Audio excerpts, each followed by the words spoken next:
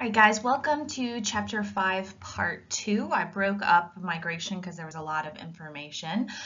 So this is just the second part of Chapter 5. So again, remember that Unit 2 covers Chapters 3 and 4, which are on population, and Chapter 5, which is on migration. Reversing historical trends. Since the mid-20th century, which would be the 1900s, migration flows have changed. So starting around 1950, we really start to see changes happen. Europe, once a region people were leaving, is now a destination for migrants from around the world. So if you guys think of like the United States as a perfect example of this, in the 1800s, it was mainly people from Europe who were migrating here. But since 1950, hardly any Europeans migrate to the US. That's because Europe's population has now stopped growing and they're highly developed. So now Europeans don't want to leave Europe. Instead, people from other regions want to go to Europe. Many people moving to Europe come from former European colonies in the Middle East, South Asia, and West Africa for many reasons, including that many of them can speak European languages because of the colonial history, and also because of levels of development and because those countries' populations are growing. These immigrants are usually seeking jobs as guest workers or to unify with family members who have already come to these European countries. Turkey threatened to send 15,000 refugees a month to Europe. So Turkey is really kind of the gatekeeper to Europe, as you can see from the geography of where it's located. So many of the migrants from the Middle East have to go through Turkey in order to get to Europe. The migration to Europe is one example of a global pattern known as chain migration, which is when people move to communities where relatives or friends have migrated previously. As a result of chain migration, a single immigrant admitted to the U.S. has the potential to bring over large numbers of foreign relatives. And in fact, U.S. policy has been to allow for chain migration to happen. Chain migration increases migrant streams from one area to another as a result of kinship links or other social and political connections, which is why we end up with these ethnic enclaves or ethnic neighborhoods within cities and within parts of the country. So we know in the 1800s, a lot of Italians specifically moved to cities like Boston and New York, which is why there's Little Italies there, because there was Italians who were already living there. So again, as a result, this formation of these ethnic enclaves or neighborhoods, which are filled primarily with people of the same ethnic group, have happened in cities across the U.S. Here's a map showing the different ethnic neighborhoods around Sydney, Australia. And as you can see, all of these different groups have settled in different parts of Sydney because they want to be around people who share the same culture and history as them. Another famous example of this is Chinatown. The biggest in the United States are found in New York and San Francisco.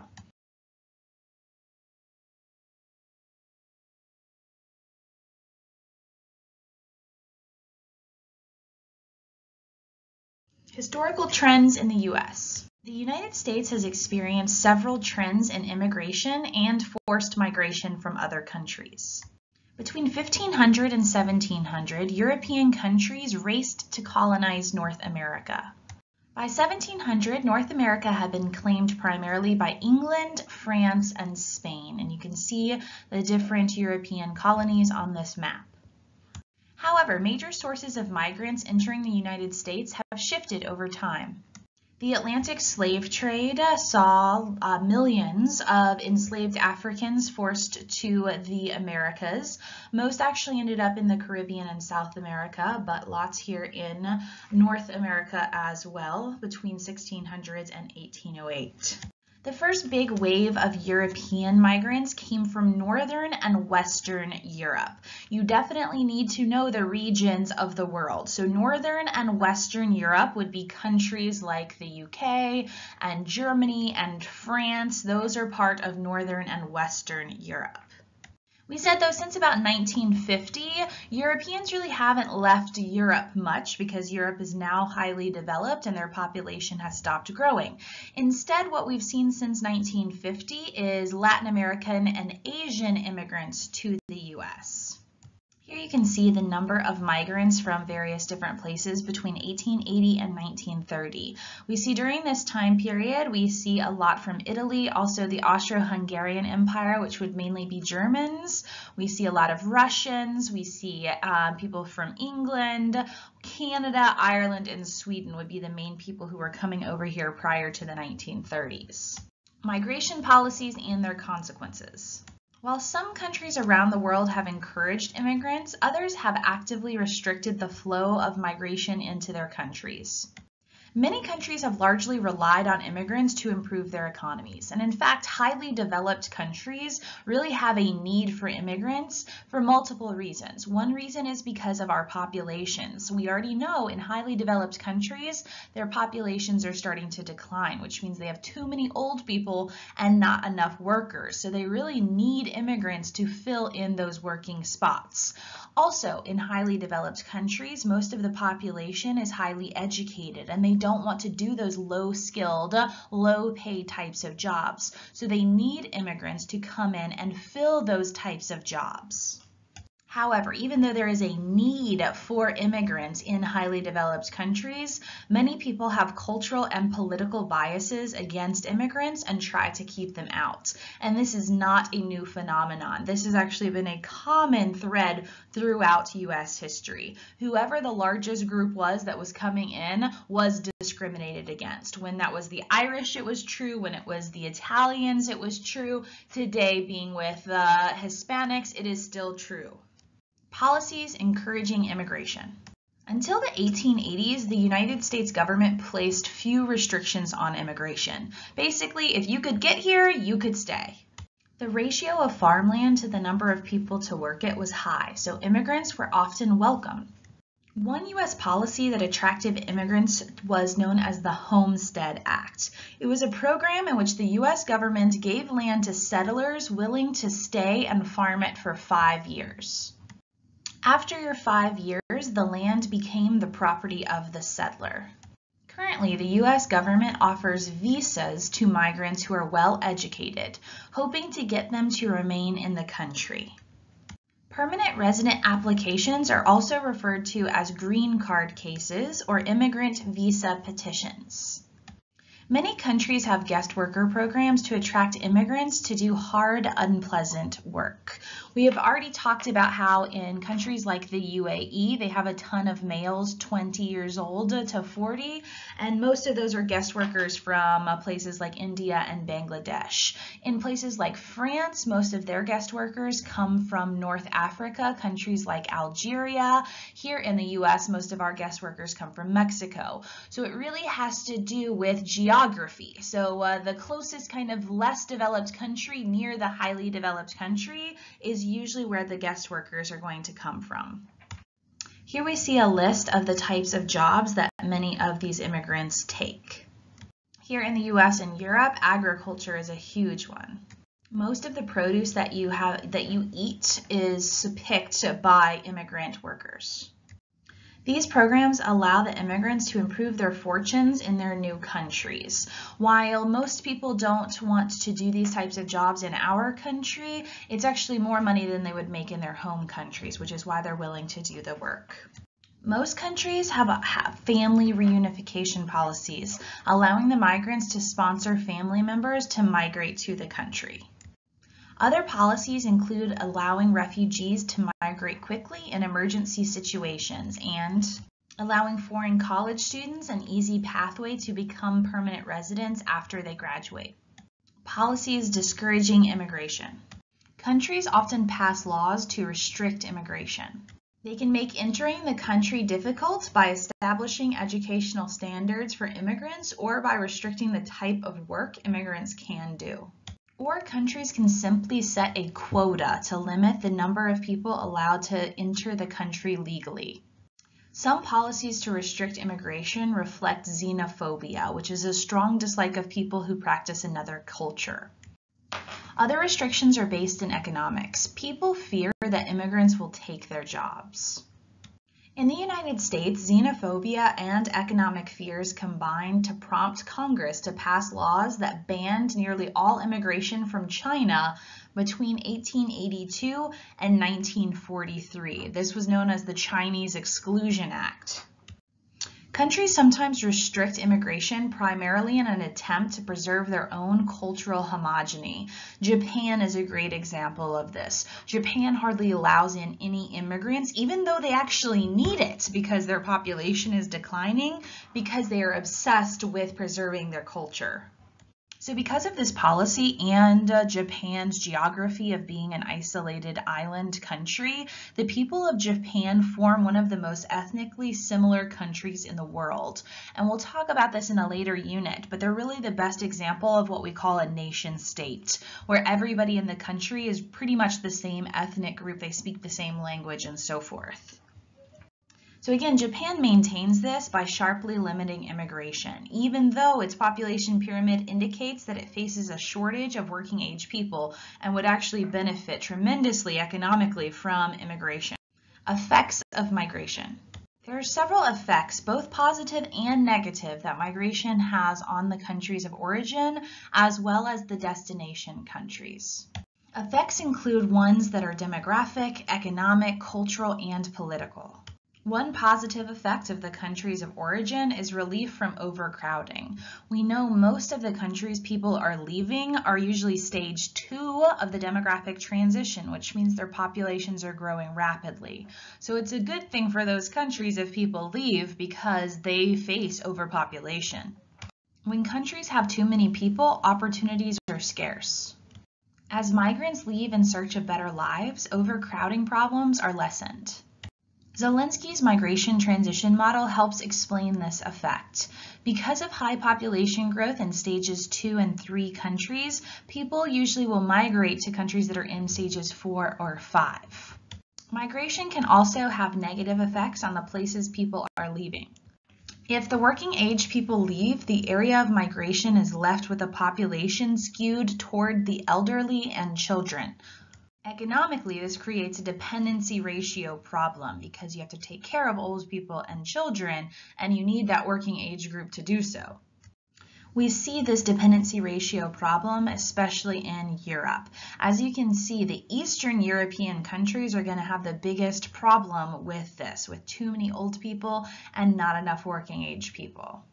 Right now, you see about 5 workers per elderly person, which means those 5 people's taxes are being able to help support that one elderly person.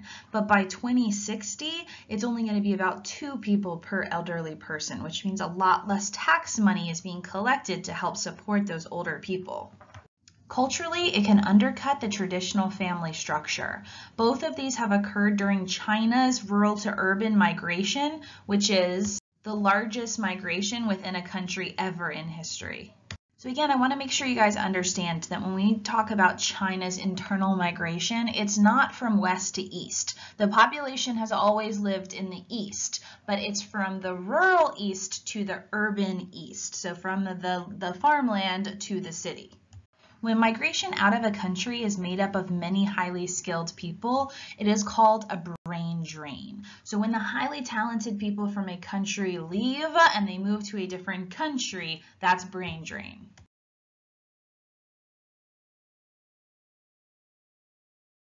A good example of brain drain happened in Germany before and after World War II.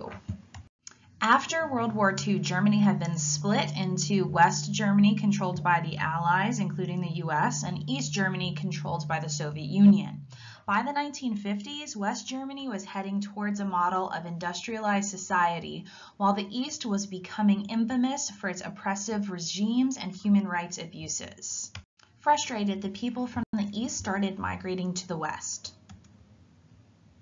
Most of them were young and trained professionals, which is why it's considered a brain drain. Because of this, the East German government closed its border, but it could not tackle immigration through West Berlin. To tackle the brain drain and decreasing population, on midnight August 12, 1961, East Germans started building the Berlin Wall, which would divide the city for 3 decades.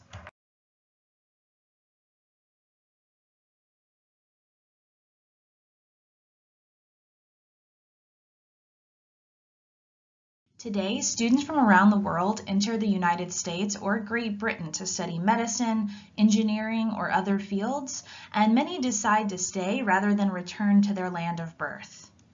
This creates a brain drain on their countries of origin. A recent United Nations report found that about 11% of Africans with graduate or professional degrees were living in the United States, Europe, or other highly developed countries.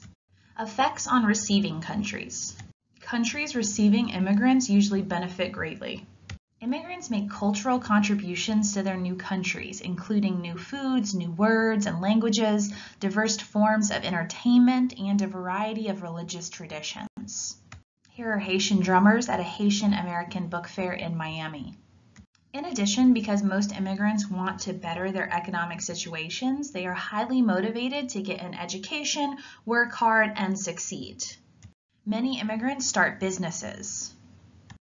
And many immigrants often start small with labor-intensive businesses such as restaurants, nail salons, and other service-oriented enterprises.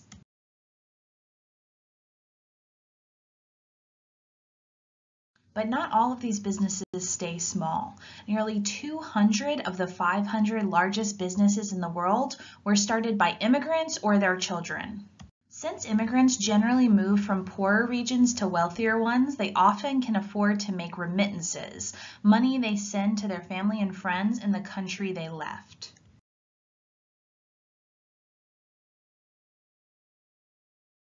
You can see from this map of remittances from the U.S. that Mexico, China, India, the Philippines, these countries are receiving the most remittances from their relatives who live here and work here in the United States. Remittances help the individuals receiving them and account for nearly 40% of the income of some small countries, such as Central Asian countries of Tajikistan and Kyrgyzstan. According to the World Bank, the United States and Saudi Arabia are among the leading countries as origins of remittance. India and China are often leading countries as recipients of the remittances. While immigration is usually very good for the countries that are receiving immigrants, a lot of times this can also cause conflict, and the conflict arises between immigrants and native-born citizens.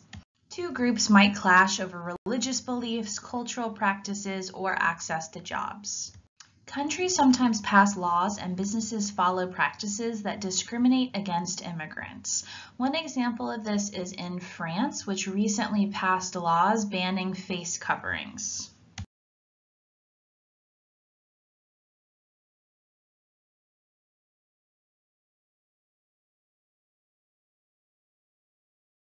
So that doesn't mean that they banned all types of Muslim head coverings. It just means they banned certain types that cover the face. So as you can see, there are different types. The hijab obviously would be okay. The burqa, not so much. Case study, the USA. Migration from Mexico to the United States of America primarily involves the movement of Mexicans from Mexico to the southern states of America, which border Mexico. So that would be California, Arizona, New Mexico, and Texas. In order to gain access to America, Mexicans must cross the United States-Mexico border, a border which spans 4 U.S. states and 6 Mexican states.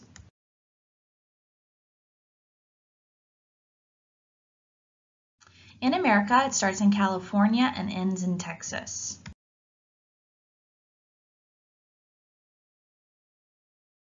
Due to their proximity to the border and the high availability of work in these states, the majority of Mexicans move to California, followed second by Texas. California currently houses over 11 million immigrants, with Texas holding almost 8 million. Many Mexicans from rural communities in Mexico migrate to the U.S. The majority being males who move to America and then send remittances, that money, back to their families in Mexico. Many of these immigrants enter the country illegally because it takes too much time and too much paperwork to do it legally, which often requires them to cross a large desert that separates Mexico and the U.S. and also the Rio Grande River.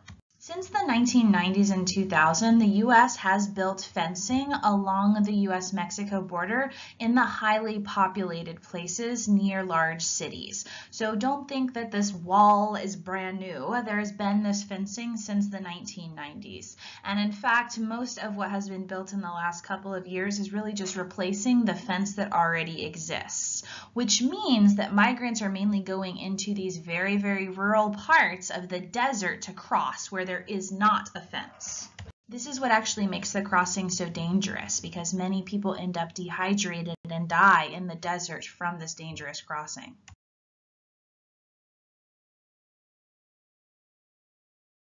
These journeys are dangerous, and many immigrants have died or nearly died trying to cross into America through these routes.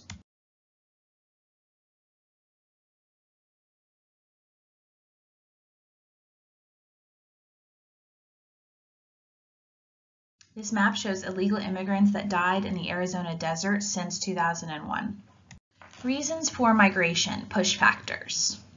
There are incredibly high crime rates in Mexico and other parts of Latin America. Here we see homicide cases and rates in Mexico between 1997 and 2011. And as you can see, there's been a recent increase in this type of violent crime. Homicide rates come in at around 10 to 14 per 100,000 people, which is around the world average, and drug-related crimes are also a major concern.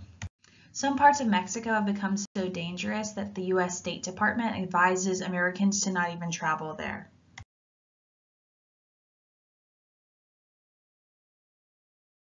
It's thought that in the past 5 years, over 47,000 people have been killed in crimes relating to drugs in Mexico. Many Mexicans and in other countries in Latin America, especially places like Honduras and Guatemala, will move out of fear for their lives and hope that America is a more stable place to live with lower crime rates. Unemployment and poverty, though, is the main reason why people move from Mexico. It's a major problem and has risen exponentially in recent years.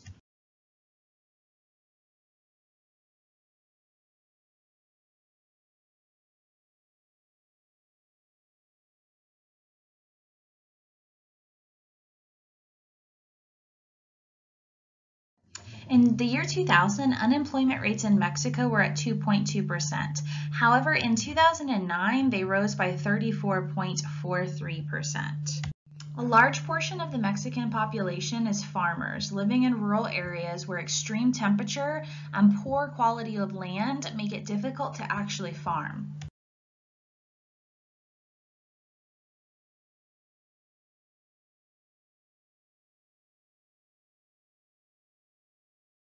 This is causing many Mexican families to struggle, with 47% of the population living under the poverty line. And as you can see, it's actually southern Mexico, which has the highest poverty. And so what we see is these people from southern Mexican states moving north into northern Mexico and also into the United States in hopes of a better life.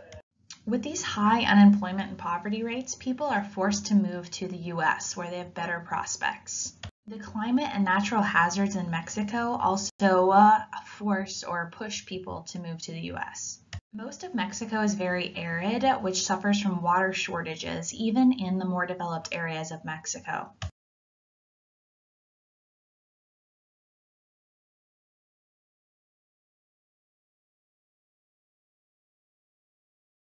The country also suffers from natural disasters, including volcanoes, earthquakes, hurricanes, and tsunamis.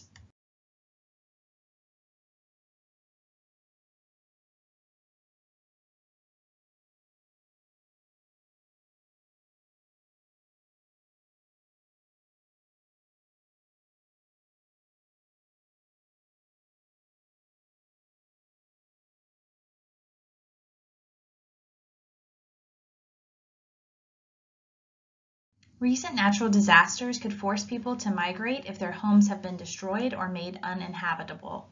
People who live in danger zones could also migrate out of fear for their lives.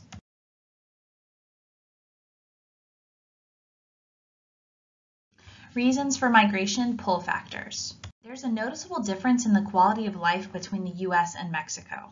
Poverty, as mentioned before, is a major issue in Mexico, with 6% of the population lacking access to drinking water. Mexico's infrastructure is also severely underdeveloped when compared to the U.S. Despite being the 11th richest country in the world, Mexico has the 10th highest poverty.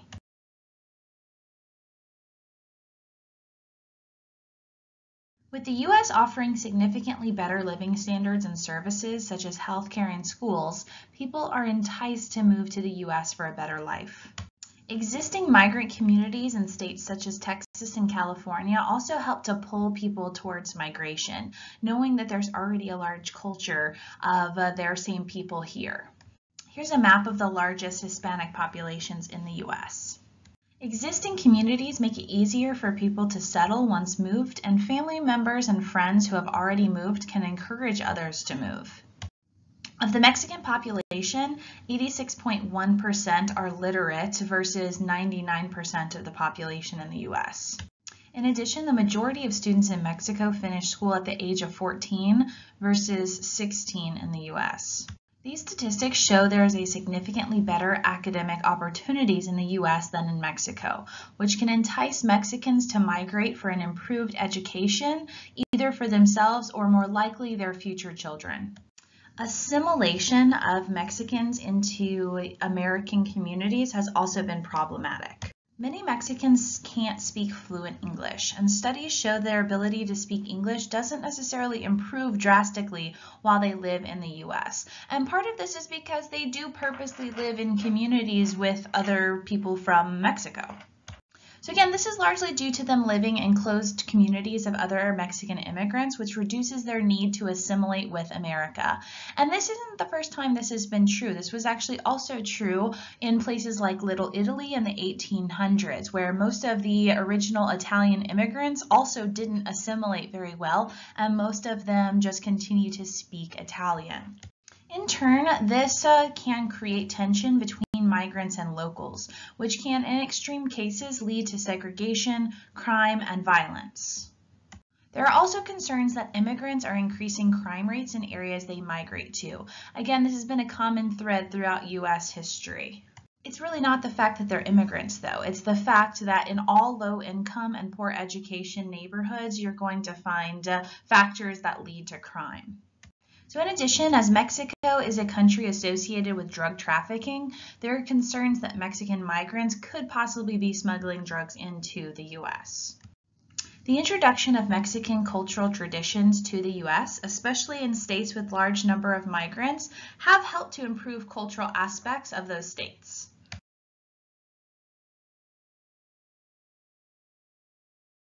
Mexican-themed food has become incredibly popular in the U.S., with burritos and taco fast food shops opening up across the country.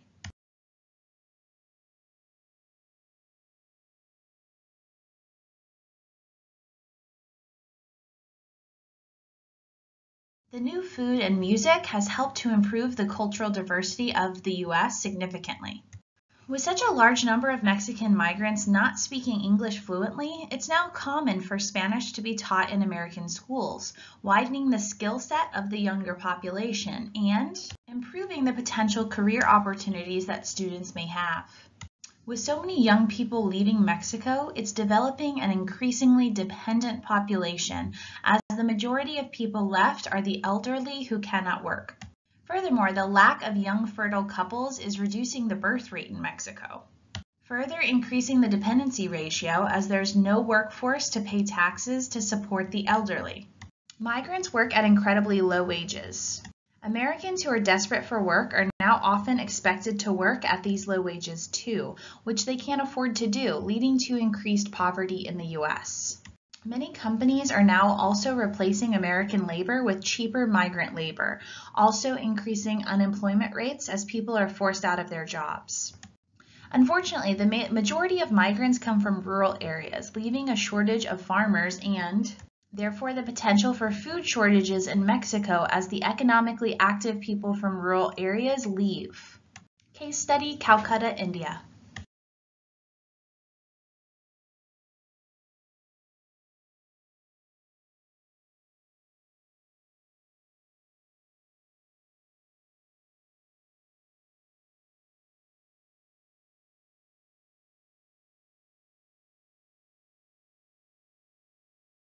Reasons for rural to urban migration.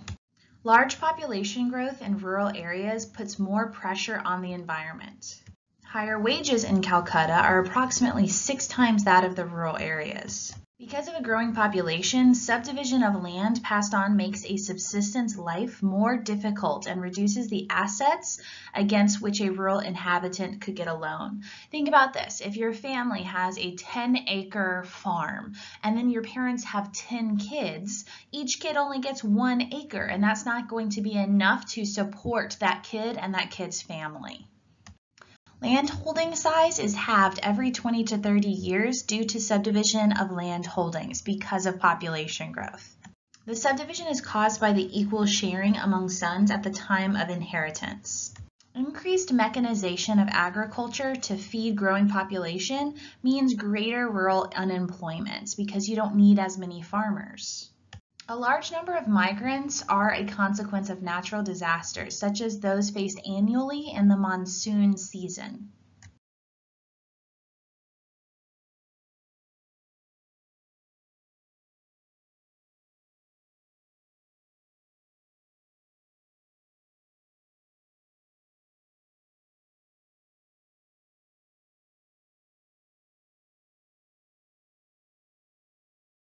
Indian cities receive approximately 6 times the investment of their rural counterparts, which is going to lead to better education, better medical and health care. So infant mortality is lower in Indian cities than in rural areas. Consequences for the area they arrive in. The first is a chance to escape the rigid caste system that's still very strong in rural areas. The caste system is technically illegal in India, and in fact, in most of the cities, it doesn't play as strong of a role. But in the rural areas, in the villages, it does still play a strong role. So a chance to escape that is one of the pulls to the city. Rural communities were long arranged on the basis of castes. The upper and lower castes almost always lived in segregated colonies, and the water wells are not shared, and one could only marry within one's caste. The second effect that this large rural to urban migration has had on Calcutta is 500,000 people sleeping on the streets or sleeping in any places that they can. So we see the growth of what are known as slums in these places. The third effect is an increased air pollution, as the pressures of population create a need for more industry.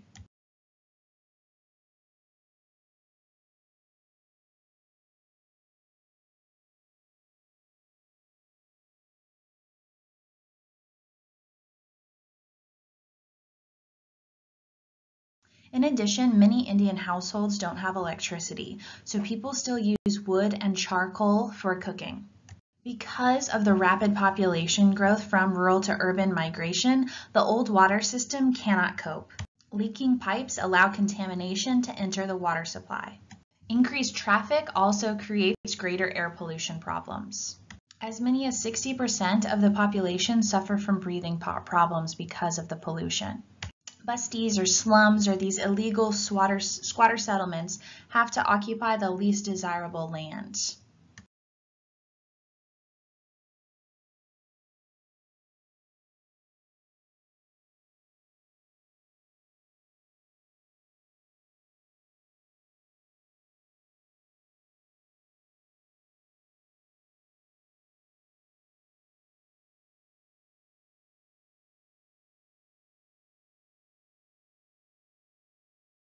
Alternatively, these slum developments, could be on steep slopes, increasing the chances of landslides. Consequences for the area they leave. If the migrant finds work in the city, then it's likely that the village he left will benefit from the remittance, again, the money he'll send home. As the pressures of urbanization increase, government expenditure on urban areas increases, leaving the rural areas facing an ever more difficult situation. Lack of investment of health and welfare will have obvious effects on those left behind in the rural villages. Just like Ravenstein said, it's the young male that is most likely to leave. That has implications for those left behind. They will be predominantly elderly population that will find it ever more difficult to support themselves.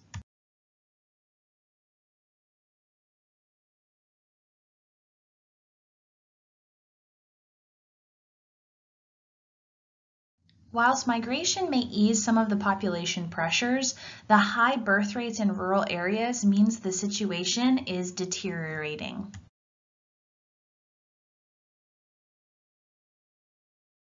This means a constant loss through migration with the breakup of families. Consequences for the migrant. Many of these rural to urban migrants come and they're not skilled. They don't have any work, and so they're forced to live in these slums or busties. Often the only work available is in the informal sector. Jobs here can include rummaging amongst rubbish to find materials that could be sold for recycling.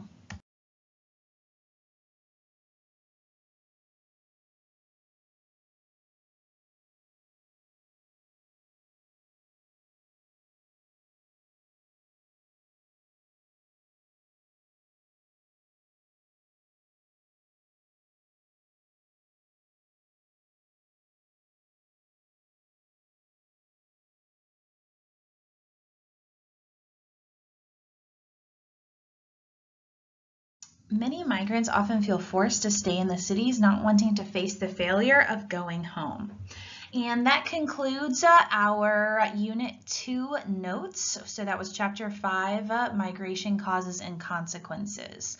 So again, your Unit 2 tests will include Chapters 3, 4, and 5, Population and Migration.